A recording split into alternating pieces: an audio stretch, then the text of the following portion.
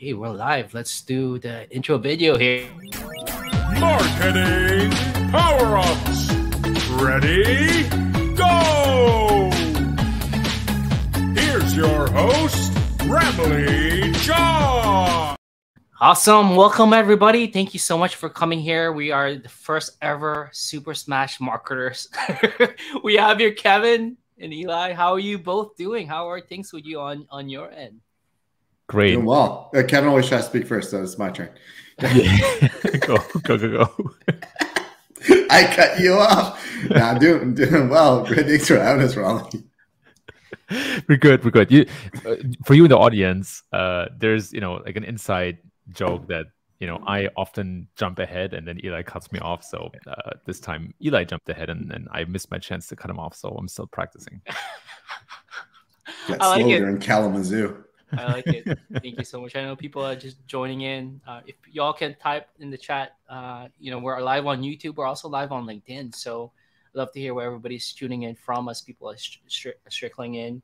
But how, what's new for you, both of you, before, I guess what do you consume? What kind of content are you consuming right now? Maybe it's a book, maybe it's a podcast. Let's start with Eli. Go ahead. What are you reading right now, or book, or as people are tuning in? Yeah, exactly what you're. I'm reading everything I can on AI. I don't know. It seems to be the topic of the day. I just read it's the best-selling book on Amazon. What is ChatGPT by Stephen Wolfram, and it is so helpful. I think everyone talks about AI and says AI, and it sounds fancy, but you read this book, to be honest, I understood about 80% of it, but I feel so much more knowledgeable about what we're even dealing with. This concept of an LLM, a large language model, is not even that complicated compared to Tesla's AI driving down the road, not killing people. That's AI. A lot of other stuff is AI, content being written out by Google, by ChatGPT, not that complicated once you read this thing. So just really trying to absorb anything I can in AI, because I actually want to understand it and be knowledgeable about it. And so many people are just repeating stuff AI is going to take over the world. It already took over the world. All these things that are happening is just a step change. And last year, we get more of a look under the hood, but it's not like planes were flying by pilots before. They were using AI and autopilot, and it's not like cars were not driving by themselves before. Even, I don't have a Tesla, but my car has forward crash detection. That is using artificial intelligence to tell me that I'm about to hit someone because I'm on my phone. I'm sorry, not on my phone. I wouldn't do that. I would never do that. But that kind of thing. So really absorbing everything I can about AI so I can understand it better and be a more knowledgeable marketer. I will check out that book. Thank you for sharing that, Eli. And Kevin, what are you up to? What are you reading? What are you checking out? What video are you, MKHD or something else? Yeah, MKBHD is pretty cool. I watch most videos. I'm also just simply fascinated by the production quality and how he does that. But right now I'm reading a book called The Copywriter's Handbook. It's live here. It's a paper book for everybody who cannot see that. And I really want to step up my copywriting skills, because I think there's a important transfer lesson that is applicable to AI as well, and that is how to capture human attention. I find copywriting is basically a systematic approach or a recipe for capturing attention and leading to an action. And AI, by definition, is the automation of things. And the more we automate, I think the more important it is to stand out in some way. So trying to sharpen my copywriting skills, but just like Eli, I'm trying to consume as much about AI as possible, and of course use AI tools as much as possible.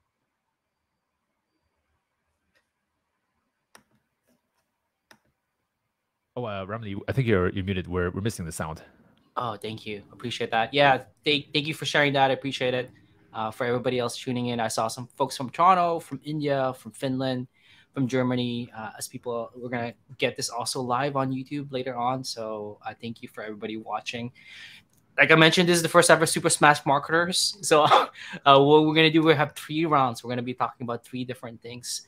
But we have here Kevin, who's gonna be talking about how AI is really a game changer for SEO and content. While Eli's more obviously he's very contrarian, and he's gonna That say, changed my mind. No, Gamechanger. Kevin's got to switch teams now. that's funny. How it's a little bit overrated. People are talking about it, but I'm curious how that there's been a lot of changes since we actually scheduled this a month ago. But we're gonna start off with an introduction. You will have a chance to do your intro verbiage before we get into the 3 rounds. While everybody else here, if you have any questions, feel free to drop it in the chat. I can actually show it up on the screen. So let's start with our introduction. Let's start off with Kevin and chat a little bit about why you think AI will definitely change the landscape for content and SEO, and then we'll switch over to Eli. Yeah, I'll make a couple of points. I'm going to try not to ramble on for too long, but first of all, I think AI might be the biggest invention of humanity, period. Second, it opens completely new doors, not just of giving better answers in search, but for humans to interact with the search results. And that really is the first time that we see this beyond clicks or maybe engaging with a calculator, right? But now there's a completely new world of context and signals that Google can gather. And I think it's gonna make it harder for us to measure the feedback of our changes, and at the same time, it might allow us to truly capture a lot more traffic potentially by showing up in some of these early search or generative AI search results. So again, a lot that we don't know yet, but in my mind, AI brings search to a new level.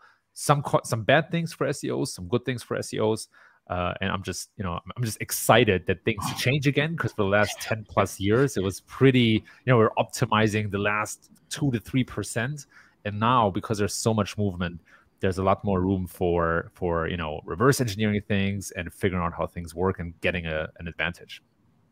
Awesome, thank you, Kevin. Eli, let's start with you with your introduction about why you think it might be a little overrated. Everybody's talking about it. I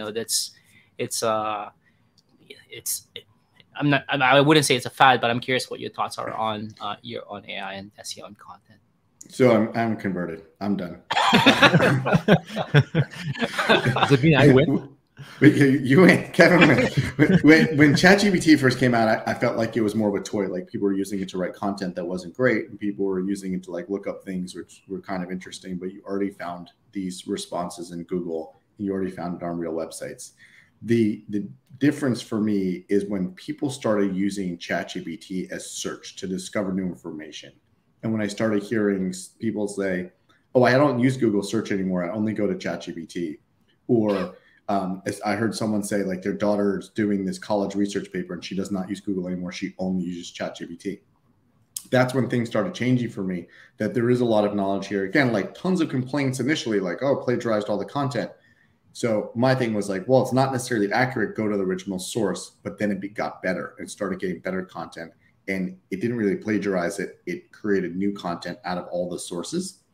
And then I think Google took notice. So initially Google's oh, we can do this thing too. Here's Bard. It's a toy, right? They launched in a couple of days because they already had all this stuff under the hood. But then Google started freaking out and the market started freaking out. And they've integrated not Bard, but a new generative experience, or actually different data sets if you compare them, into regular Google search. And I think this is the biggest thing that will ever happen for SEO. And it's for sure the biggest thing that has happened to date for SEO. And it hasn't really rolled out. Right now, the only people using generative experiences are those that opted into labs, which is a very small fraction of nerds like us who oh, we really want to see what the new Google is, but the rest of the world is not using this. But Google has taken notice. Google has heard people, and I'm sure there are people at Google where there are Googlers that probably don't use Google. They only use ChatGPT now, and Google has taken notice, and they're freaking out. So they're doing this, and they're going to change results, even if it's not great, even if users don't like these kinds of things, they're still going to launch it. And now I don't think it's a toy. Now I think this is real, and it will change everything about traffic, because SEO has typically been top of funnel traffic. And now it's going to move to mid funnel, where you're now going to get the top of funnel from generative experiences. Google's going to give up some revenue, but also going to gobble a lot more revenue. So if you look at queries like Miami hotels, that is now generative. That's a generative response, at least for those opted into labs. but the links within the response is linking over to Google's hotels pages. So they're getting more revenue like that. So they've completely disrupted the top of funnel on something like TripAdvisor, but brought it to themselves. So I think this is the biggest game changer that has ever happened in SEO, and will be the biggest game changer to happen in SEO. And you have a lot of people that are like, saying it's not because it affects their livelihoods, it affects the way we do things. But again, the reality is it is, and you have to adopt it. You can't really cling to the past. So sorry, I've converted completely to we can end right now because there's nothing left to debate. That's funny. You made some really interesting points on how like it might be a little, it will destroy search. And then we do have a question that I'll bring up later, like that we'll get into the future of search per se. But I want to dig into the first of 3 rounds. We're going to be talking about SEO content and the quality of it.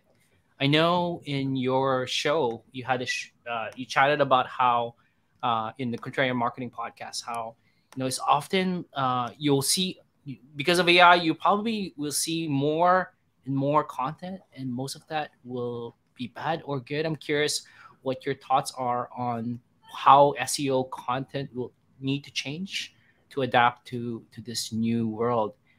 And I believe I started with Kevin. So Eli, you got the first floor so that we make sure we have an equal footing here.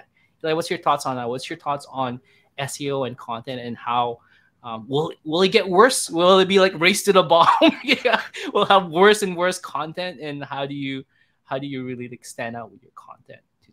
So we already had a race to the bottom. I think that's where we've been for a very long time. And it started with, again, a lot of these things aren't new. Years ago, this is probably pre-Panda, so 14 years ago, there was a WordPress plugin called Caffeinated Content. All right, Kevin, probably ever heard of it? Google it. It still exists. So what Caffeinated Content is you took RSS feeds and you put it into this WordPress plugin, and then it used some sort of dictionary and it created synonyms. So it took like RSS feeds, it mashed up content, and then it spun synonyms in there. So you put in the word car, it changed to vehicle. You put in restaurant, it changed it to cafeteria. You're like garbage in, garbage out, right? I'm sure it still exists, but like that's ChatGPT. Like that is like the toddler version of ChatGPT in content. So like bad content has always existed. You have so many people on Upwork, like put in SEO content. So many people on Upwork are going to write content for $5. So AI content really doesn't change much. It is using a tool to make the production of bad content cheaper. Now, to write good content, I think AI content writers, now that's a tool to help you sort of research and come up with ideas. And then a good writer will formulate ideas on top of that. So I think we were already going very, very far down this terrible slide to begin with. And now we have accelerated it even more because it's become easier and, of course, cheaper. You don't really need to pay much for the content to be created. Now, where does it go in the future? I think users were already not trusting this kind of content. Like, for example, if you're looking for a dentist, most dentist websites have like this garbage content on like how to brush your teeth and how to floss and all that. Useless, right? Like no dentist is going to rank on that kind of content. You go to restaurants and like they'll have tons of useless content. A lot of it could be written by AI, written by freelancers and Upwork. Again, users don't care for this at all. What users like is real original content. So the same way the newspaper industry, 15 years ago, for example, the newspaper industry, when you buy a newspaper and it would have the Associated Press and it would have Reuters in it and you'd read the news, the newspapers figured out that their job wasn't to repackage news that they got from somewhere else and then deliver it to your doorstep because you didn't get it anywhere else. They figured out that their value add is creating original content. So I think that's where we are. Users don't care for this stuff. So great. You're using AI to write content. That's not your value prop. You can't just spin out content just for the sake of content. So I don't think that much has changed there. The other thing that I saw this great tweet from Nissim Taleb, who we love talking about on our podcast. He called ChatGPT a self-licking lollipop. So essentially, AI content feeds other AI content, and then like the crap just continues to flow on and on from there. So I think that the wrong question is like, where does SEO go with AI content? Like, it's just a tool to make terrible content worse. We shouldn't be going in that direction anyways. We should be writing content that is good for users, regardless of how you've done it. Like you can use someone on Fiverr or Upwork to write the content and then improve upon it. But if you're like a media organization, that there are websites like this. I think they'll disappear because users don't like them, and they just, with all this, more intelligence and more analytics, they'll be gone. Oh, sorry. Go ahead. Go disagree with everything I said, Kevin. I actually tried to interrupt Eli. Sorry. Go ahead. Go interrupt you, do it. So I kind of disagree. I think in the short term we will see a lot of trash content. You can already tell by comments. So on LinkedIn, other forums. I recently syndicated one of my articles from my blog to a popular platform or forum. I'm not going to say the name. Don't want to bash them, but I got 30 comments within minutes, and they were all AI generated. Some of them even had, sorry, I'm an AI, I cannot say something about that. And people just copy pasted that and blasted it in. So I agree, in the short term, we're going to see this blast of trash from anything, right? Social engagement, blog comments, etc. However, this is a top of mind problem for all big platforms. And I think in the medium term, we will see much less trash content. The reason being, actually two reasons. One, all the big platforms are now working on verifying accounts, right? But Twitter was a bit of a mess because of monetization and other reasons, and Elon just going crazy. But Facebook is doing or Meta is doing the same thing. Google has invested more in account verification, very under the radar. And so they're all making sure that the users that they have are actual humans. Number two, AI works in both ways, right? So it allows us to create content at much faster scale and a lot more trash content, also great content, by the way, I want to point that out. But it also allows these platforms to identify users at a much, much faster rate, right? Like these linear regressions to help platforms identify which users are good or which are fake, that becomes much better with AI. And it also allows these big platforms to identify good sources of content much faster, right? So Google, with their with their guidelines around EAT, etc., right? They really highlight experience and expertise. So they try to highlight specific authors. And it's actually not very complex for these platforms to develop algorithms that reward good sources of content with more visibility. It's very similar to what Google has tried for the last 20 years. So short term, I'm bearish on content. I think there's going to be a lot more trash. Medium to long term, I actually think that these platforms will figure out much, much better what good content is and how to bring it to the surface. So I don't think that long term you can survive and get good arbitrage with trash content from AI. Really, really, really interesting point. I love how you took a contrarian point from Eli. So we do have a little bit of a debate here that there's, there will be a lot of trash, but the platform will definitely figure this out. We got a few questions in the chat. We'll get to that very shortly, but I want to keep moving and talk about the second round, which is the limitations of AI. I'm curious what your thoughts on this, because really in that episode, I keep bringing this up, but for people who are not subscribed to Contrarian Marketing Podcasts, there's this episode from a couple of months ago. Google Bard still not as good as Bing. I'm not sure if you still agree with that. I'm curious what your take is on that, because this is a couple of months ago. Things have changed. But you really talked about a few limitations of AI in this episode. And I'm curious, one of them is about emotion, but can you think a little bit about that limitation that you have brought up there, or any other limitation you can see with AI, especially for SEO and content? And since Eli started the last one, let's start off with Kevin, and then Eli can disagree and go contrarian against Kevin. No, but Kevin, what's your thoughts on this? What are the limitations of AI for SEO and content? Yeah, so a couple. And I once again want to distinguish between limitations we see today and how and whether these limitations will endure in the future. So one is, of course, hallucination. Large language models basically making something up because there's no database behind these models. It's all based on statistical inference, right? So they're all, the basic way that LLMs work is they say, oh yeah, I've seen this a million times across the web. That must be the answer. And it works fairly well, but it works surprisingly poorly for things like math and sometimes facts.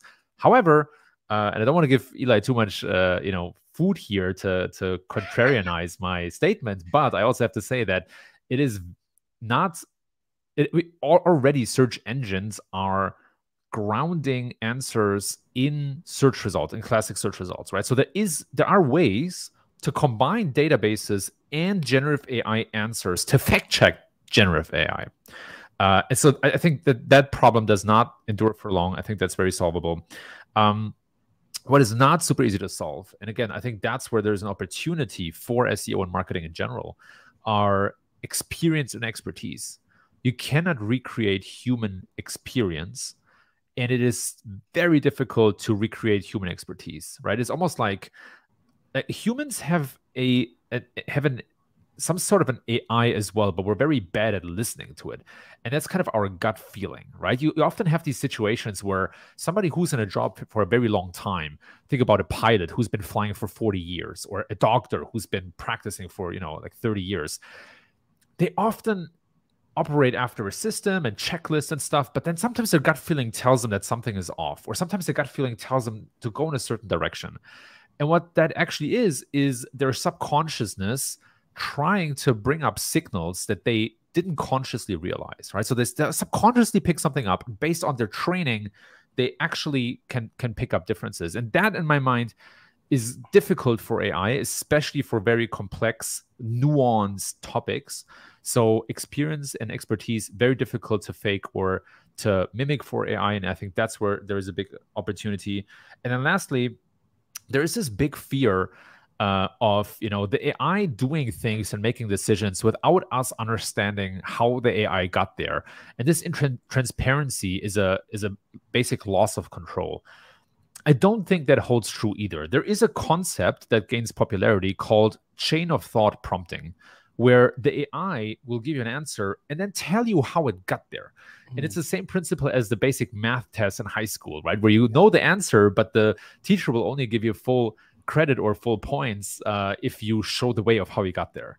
And that's where AI is going to go as well. We're going to ask it stuff, and it's going to give us the right answer and then tell us how it got to that answer. And we'll learn from that, and it will allow us to correct that. So there are limitations, many limitations of AI that I don't think hold true in the future, but there are some that I have a hard time believing it will overcome, and that's mostly around experience and expertise, and that's where the opportunity for us is. Love it. Yeah, very succinct three limitations. Eli, what's your thoughts? What are limitations? You disagree with Kevin there? I don't necessarily disagree with Kevin. I love the point Kevin made about the doctor and the nuance. So I'd say where AI, the advantage of AI in general, not just for SEO and content, is that it knows all knowledge, or knows all written knowledge that it's been given. So it can be a much better doctor. I don't know if you've ever watched the show House MD. It ran for like 10 years on Fox. I love that show. The doctor always figured out what was going on because he had this great knowledge. So AI will be like that because it knows all knowledge and it doesn't miss facts, but it misses the nuance. Maybe there's a symptom that the patient isn't telling the doctor, but that a real human doctor can say, like, is your eye bothering you? Your eye looks like it might be itching. And like, that's not a symptom they thought. AI will never really know that unless it knows to ask that question. And again, it probably won't. Now, I think when it comes down to AI and SEO content, it's important, and this is where I want to go back to that book I referenced at the beginning of the show, the book, the What is ChatGPT, written by Wolfram, where he explained how ChatGPT comes up with content. So quick primer on this and what an LLM is it uses statistics to predict what the next word would be in a chain based on probability. So like the word what is most likely to come after the word what? But then it would be just stilted content, be very boring. So it throws in some randoms in there. It's like, well, randomly it's going to choose something with less statistical probability. And that's how you make content more interesting, but it's still not that interesting. So I'd say like the biggest limitation in AI content is that it's relying on statistics, which means that all content is going to be perfectly average. It will never be above average because the above average content obviously is statistically rare. So we can't pick that. Now, it may arrive at great content, it may arrive at great solutions accidentally, but you can't predictably always be abnormal and always outside the norm. So that, I think, is its limitation. So great will always have to be human, because let's say a great copywriter, AI learns from average. It learns how to do average copywriting to produce things. But you see, like, let's say on LinkedIn or Twitter, like, oh, wow, that's like a great tweet that really captured the moment, or a great LinkedIn update that captured the moment. that is statistically rare. That comes from extreme talent on behalf of the human writer. And AI would see that, but recognize it as being rare, not recognize it as being good, and wouldn't copy that. So I think that's the biggest limitation, is you're using AI to just produce average. So we don't live in an average world. We don't want to live in an average world. And if you just need to write content, like to get the right answers, you can get the right answers. But if you want to produce something great, I don't think AI will ever do it. It's just like, yeah, can you go through life like, I don't know, drunk? Yes, you could probably go through life drunk. And don't drive or do anything like that's a danger to other people, but you can get through life drunk. Like, you're not gonna have a great life if like you're always, under the influence of something. So it's sort of not that AI is drunk, but it's sort of what AI is. It's like a blah, boring life. And if you want to like write just normal content, fill a website with thousands of pages of normal stuff, like, okay, good, that's your solution. If you want to have a great website which has emotion, again, because emotion comes from, you can create either positive or negative emotion, but both those positive or negative are outside the norm, outside that bell curve. And that is why AI content really can't do that unless, I don't know, maybe I'm wrong, but like, I don't know how you statistically teach something to not trust statistics. That's so good. Living life drunk. I mean, that's absolutely crazy. I'm just imagining that. But I just want to call out the book that you mentioned. What is ChatGPT doing? Why does it work? Paperback. Found it on Amazon. I also dropped the link to that book, so I'm going to be checking this out for sure. But really great chat about this. I want to jump into actually the third round here, around the future of SEO and content. Actually, we have a question about this that kind of fits right in. I'd love to get both of your takes here. And this is from Lee Evans. He's from YouTube. So if you have any questions, drop it in the chat. We can show it on the screen directly. It says, if your users can find their answers directly using AI, bypassing Google search, do we feel that the SERP will actually be obsolete in the future, rendering SEO obsolete? I believe you both have some opinions about this. Since Kevin started the last one, let's start off with Eli. I'd love to get your take on this question here. What's the future of SEO and content? Yeah, I never thought I'd say this, but I think SEO is dead. Okay. Eli, no. No, good. Kevin will be fine. We know how to do more than SEO. Not much. Not much. I got to change the name of my book and take out product-led SEO. No, I think the SEO of 2022 is dead.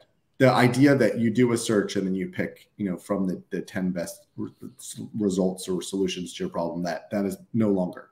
I think for many things, SEO was an inefficiency. The concept of needing some layer in the middle to help translate what a user wanted and what a website says into the search engine so the search engine finds it was essentially an inefficiency.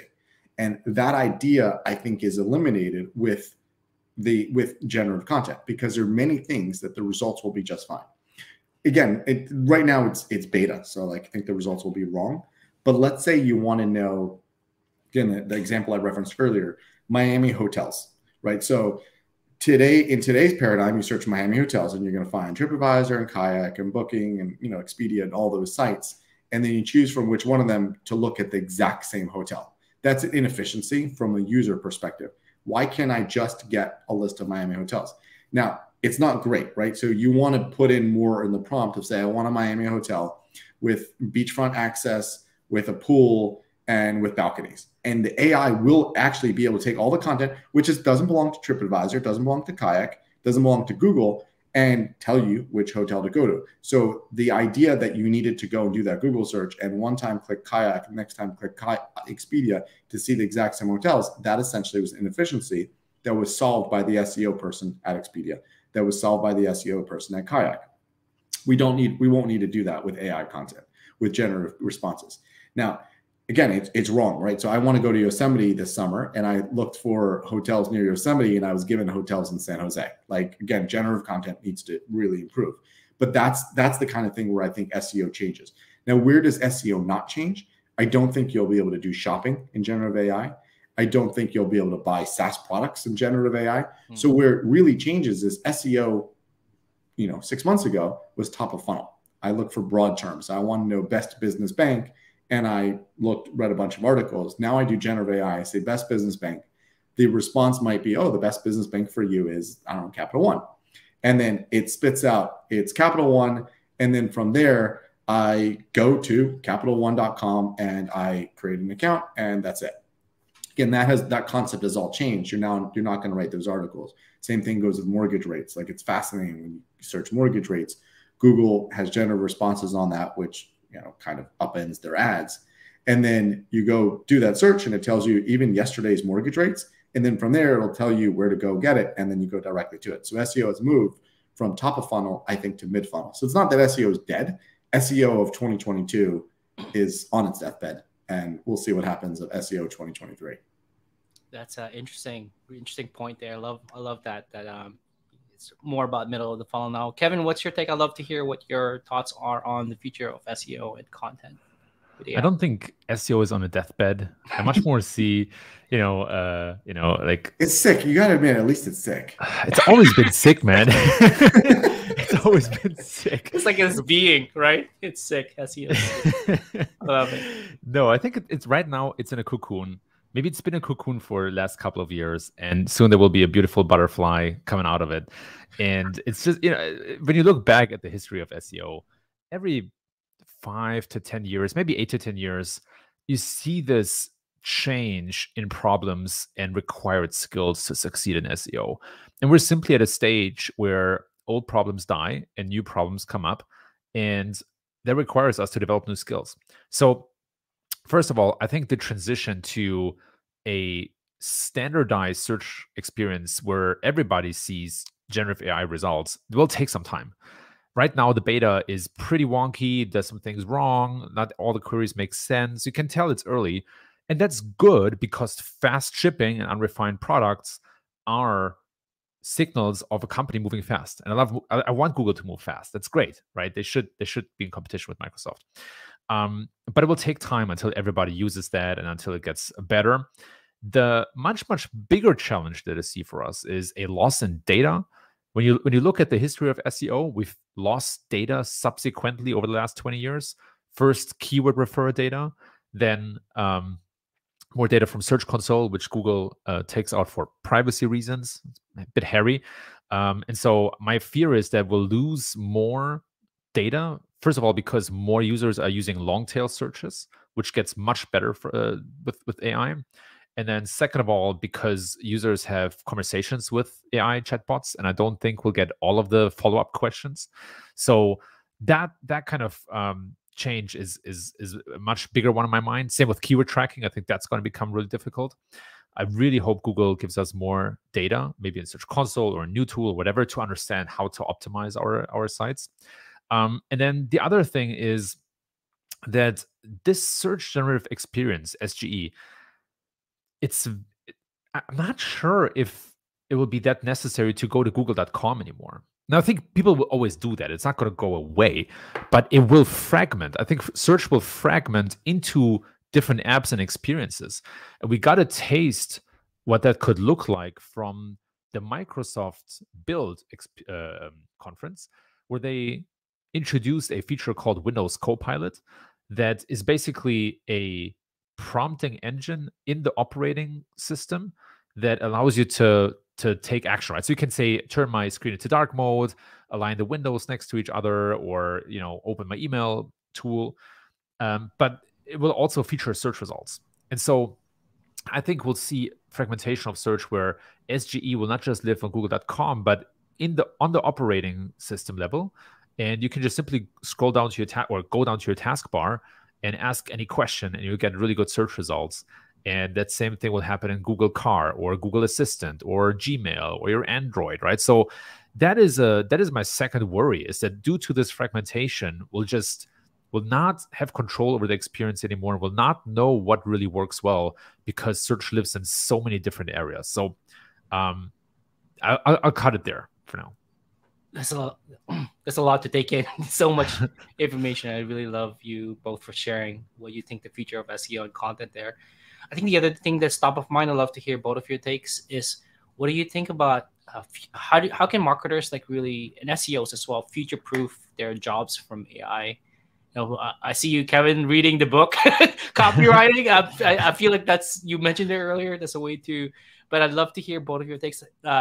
Kevin, let's start with you. How do you respond to this? How can SEOs and marketers future-proof their jobs? Everybody's worried AI is going to take my job, and you're like, here's what you need to start thinking about to make sure you have a job in 5-10 years. I'm going to start by giving you a blanket statement that people are going to hate, and then I'm going to give you two answers. The blanket statement is there's no future-proof job. That doesn't exist. Your job is never safe 100% or guaranteed or anything like that. Doesn't matter what you do.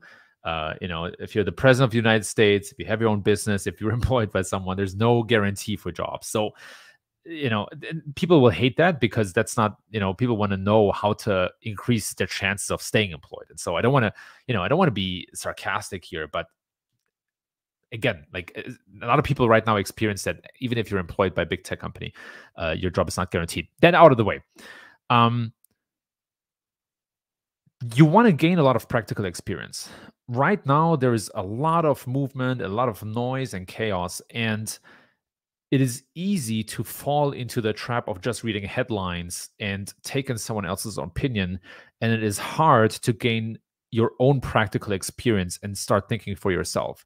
But that's really what it takes to learn this stuff and separate between panic and reality. So that's number one. Like, gain a lot of experience with all the tools, try them out, stress test them, and find the questions here, right? So something that I've been doing since November of last year, when all of this hype started, really, is I created a Notion page. I'm a big Notion user. And I listed all the questions that I have. How does this work? What are the most important LLMs? Who owns them? How do they monitor? Like, all these questions. And then you consume and you look for answers to these questions. And then those answers will stimulate new questions. So that is what it means to think critically. And right now, it's very important to think critically next to gaining your practical experience. And then the third thing that I want to maybe add as a bit of a bonus is to look back at shifts in history when bigger innovations came out. The reality is that almost every innovation led to a short-term loss in jobs, but a long-term increase in jobs. And I think AI will lead to the same. It's very easy to think, oh, AI can code for me, like coders are going to lose their job. AI can design for me, designers are going to lose their job. But the reality is that oftentimes the opposite happens, where it enables more people to do that work and more people to do that work at a higher level. So now all of a sudden, you might not be limited by your ability to write Python. By the way, my condolences to all the SEOs who tortured themselves learning Python, and now it can be done by an AI. But now it's so much more accessible, where maybe even I can code something like a small application, but I can bring my own creativity and experience and different points of view to it. And that will, in my mind, enable a lot more people to do these jobs. So I'm actually long-term bullish, but again, it takes this stripping off the old skills and problems and being open and learning new skills and new problems. Love it. Thanks for sharing, Kevin. Eli, what's your thoughts on this? How do SEOs and marketers future-proof their jobs from AI? Yeah, I'm agreeing with Kevin here that you can't future-proof your job ever. But I think the most important thing you always have to have in your career is a growth mindset. So be flexible and be willing to change and know that things change and adapt and see what's coming around the corner and not, again, cling to the past and say this is the way it used to be and this is the way it needs to be right now. I think the job of SEO does change. Like I said earlier, I think SEO is on its deathbed. Old SEO is on its deathbed. So therefore, if you're doing SEO of that old way, it's not going to work. And if it'll work for a little bit of time, but you can't continue to sell it if that's your job, full-time job. You can't continue to do those things that work because they won't work anymore if the click-through rates of regular links are falling. So you're doing everything you're supposed to be doing. You're building links, you're creating content when nobody clicks it. That can't continue that long into the future. But I think there is a job for SEO. There is a job for people that want to help drive more results from organic search engines if the organic search engine changed. So that becomes the new SEO. I think the whole world is changing with AI.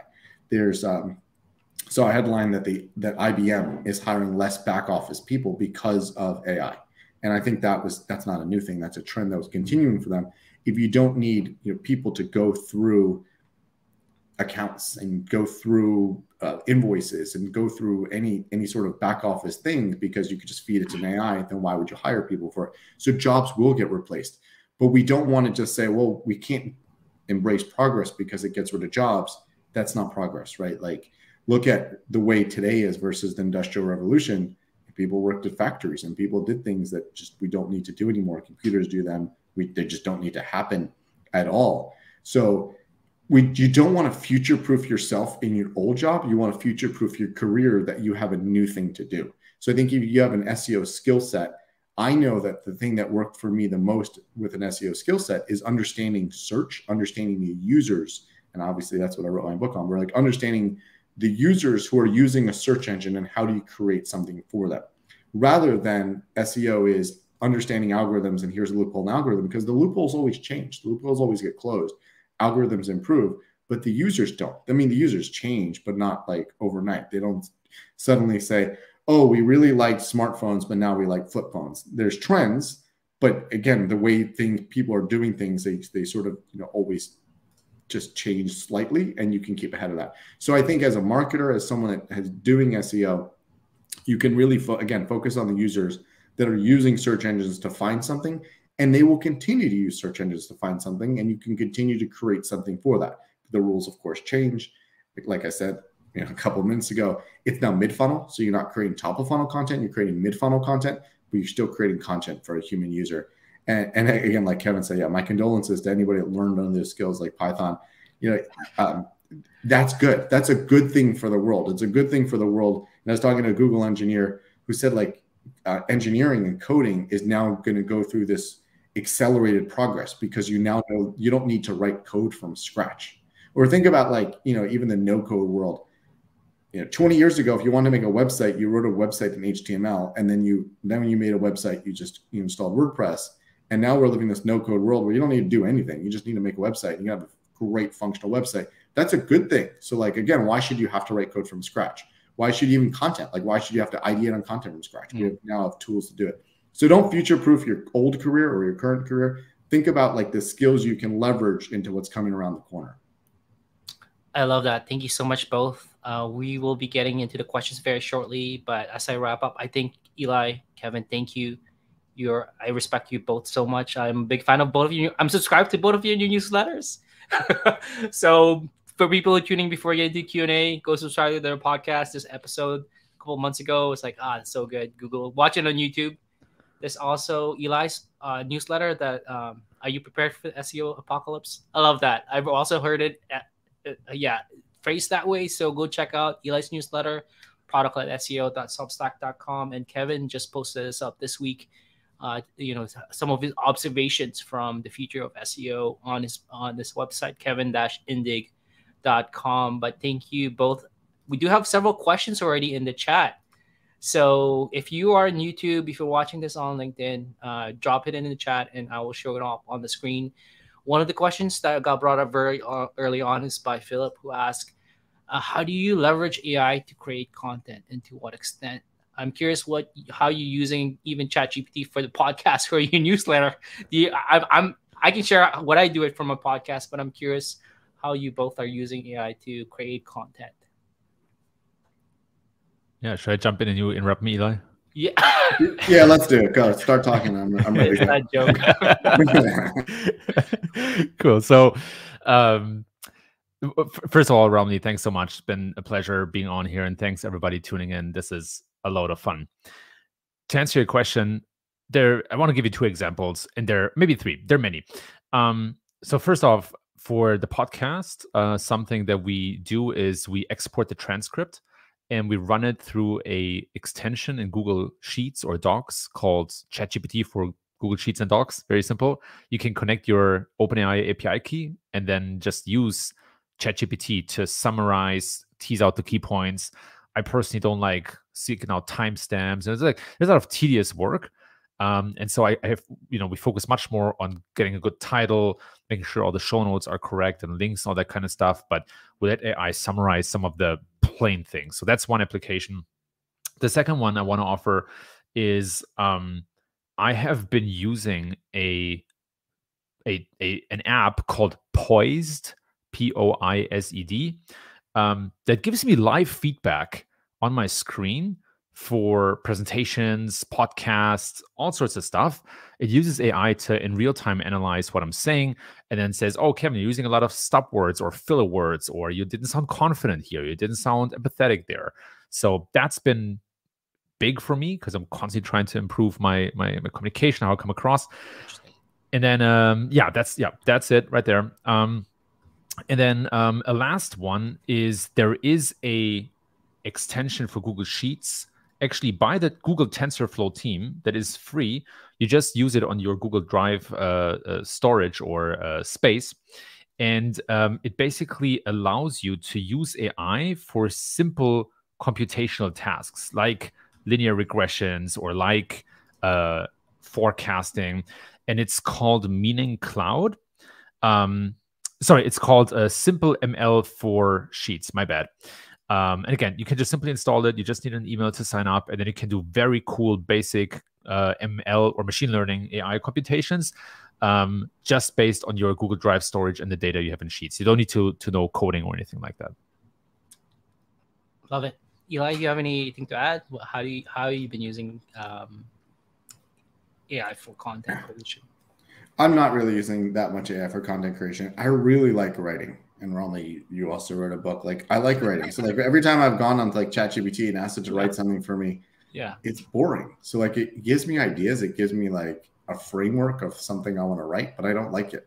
Like, some of my best posts, like I spit out like, just sat down and 15 minutes later something comes out, an article comes out. But I use like Bard or ChatGPT and it gives me something, and then I'm like taking words out, and then like, an hour later I'm like, all right, it's like, I don't know, polished crappy content instead of great content. So like I'd rather start with a blinking cursor than, bullets that come out of ChatGPT. Again, if I was looking for ideas, I think it gives me some good ideas, but I still have to write. So I've tried using content. I've tried using AI to write content, but I don't like it. Like I don't like the emotion that comes out of it. I feel like I'm editing someone else's work. I'd rather write my own work. Oh, you're on mute, Ron. Thank you. Appreciate that. That makes a ton of sense. I want to bring up this other question from Ayana about, we were already talking about this a little bit around the future. Do you believe that prompt engineering will soon be included in marketing education programs? And I'm guessing that means like prompts for ChatGPT. Do you think that's a little extreme? I can't imagine like going to business school and saying, here's some prompts you should use for doing stuff. Curious what your take is on that. Is that a little extreme there, or it might make sense going forward? I guess, Eli, let's start with you. Kevin started the last one. So I interrupt Eli then, right? Yeah, go for it. You go. I think prompt engineering is the new everything. It's a new SEO. It's a new marketing. There's no reason why you have to, again, start from scratch. So like a prompt might be, again, you want to have deeper prompts. So you're chaining prompts. And I think that's a skill. That's a skill that didn't need to exist 6 months ago. And so it's a skill that will exist now, and you want to get better prompts because it spits out content. So you even think about, like we were talking about the medical examples earlier. So you want to say like, what does it mean when you have a headache? So then AI will spit out what it means when you have a headache. But you want to really engineer that prompt and say, what does it mean when a 35-year-old female who has a history of something presents with a headache? Then you get a completely different response. Or like the thing I said earlier, like Miami hotels, like, okay, fine, Miami hotels, that's a Google query, and I might have chosen something and clicked through, but a prompt actually now improves that process and say, give me Miami hotels that are within one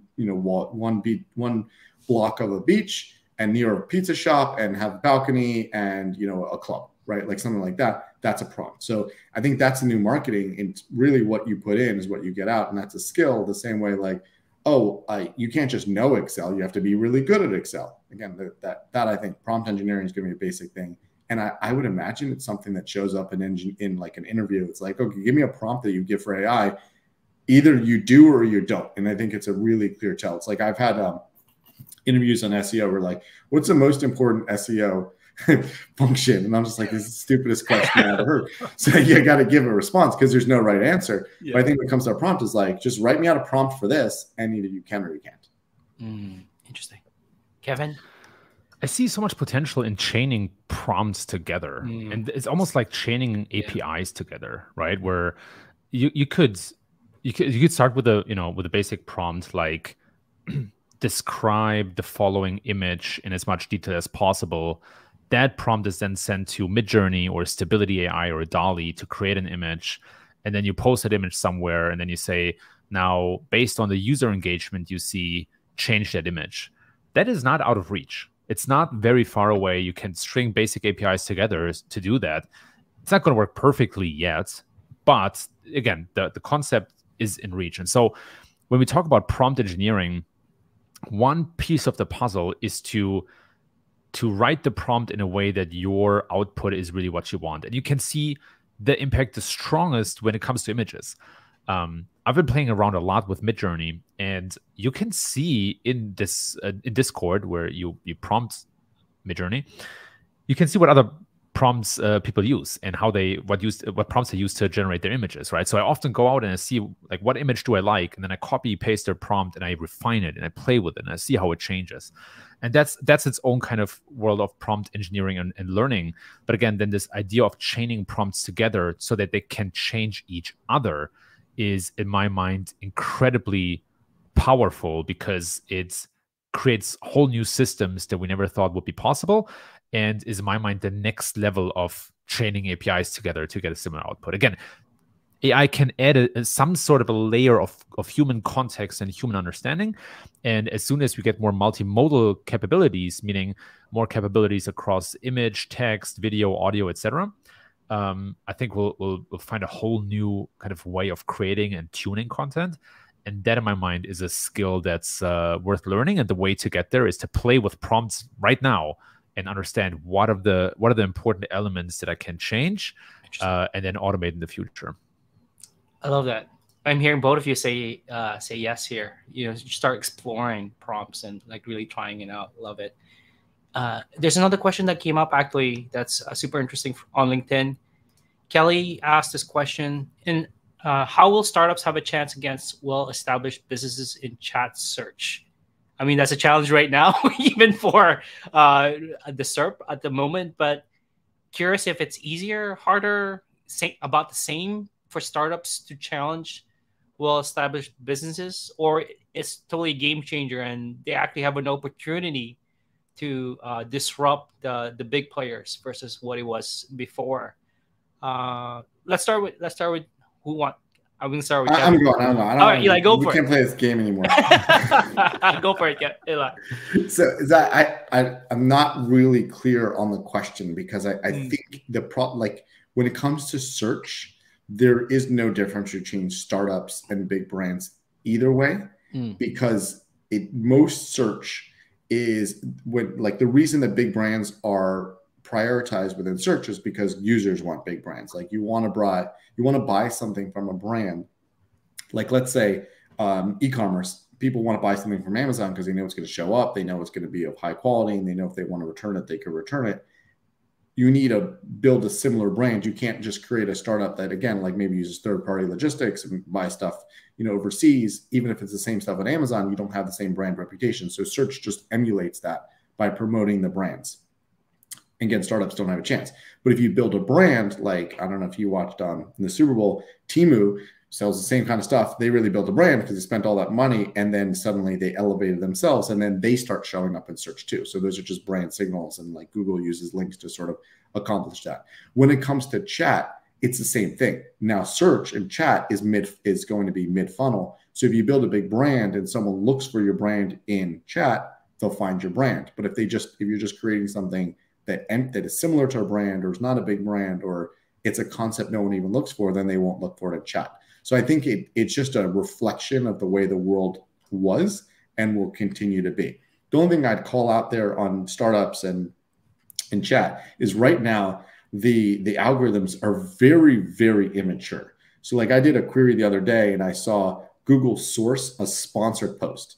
So it's like a sponsored post is, I don't know, it's like some weird site. It wasn't even a big media site. They got paid to write a piece of content. And for the FTC, they had to write that the post was sponsored, because it was. And Google used that as a source. So I just think that's a very immature algorithm. that Google would trust as a source a piece of branded content that has no authority as, you know, an independent authority.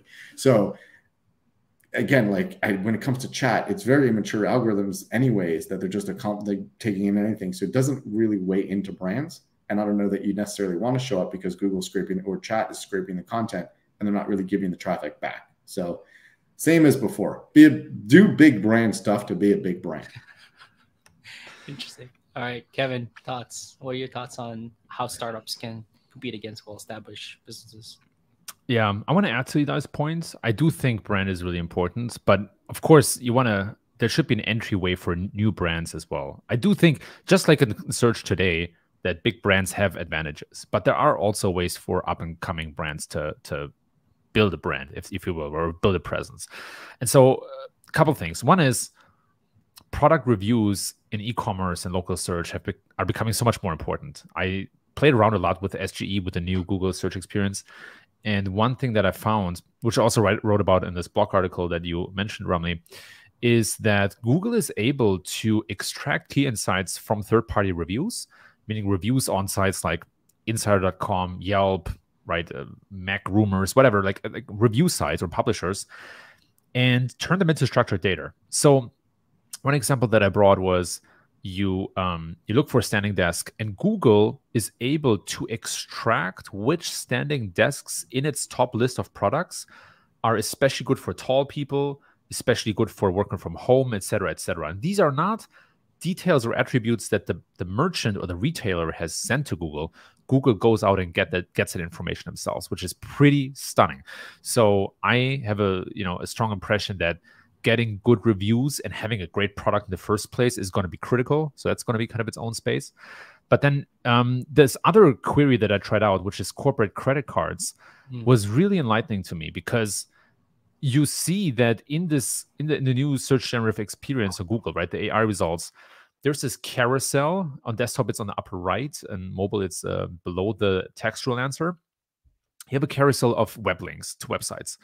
And what I found, which you can also see when you use the corroboration feature in SGE, meaning it breaks down the answer by the key points and where it got the key points from, you'll see that I found websites that rank well in this carousel, but don't rank well at all in classic web search. And the reason was because they provided a unique angle. So for corporate credit cards, it was the risks of corporate credit cards, which no other web results covered.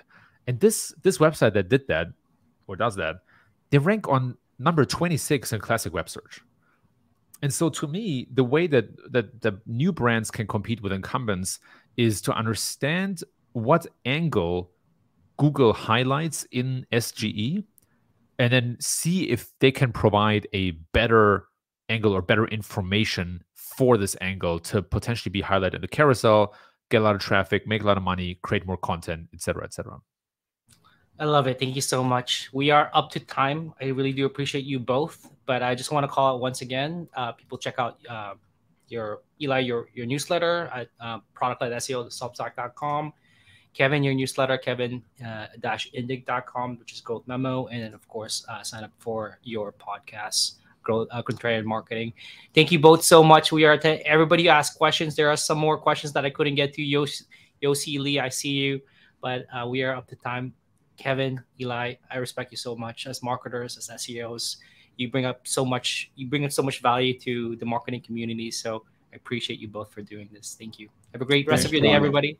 Thank you both. Thanks a ton. Appreciate it. Loads of fun being here. And thanks, Eli, as always, for being a good thought partner. Oh, Kevin, you're the best.